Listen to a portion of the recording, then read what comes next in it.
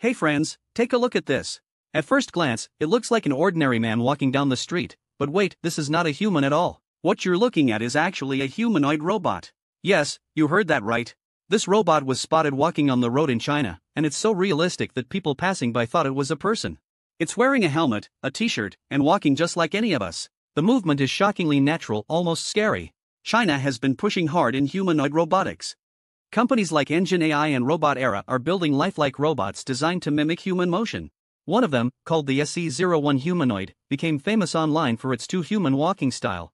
Another company even tested their robot walking on the Great Wall of China. These robots are being designed for jobs like delivery, security, factory work, and maybe even personal assistance in the future.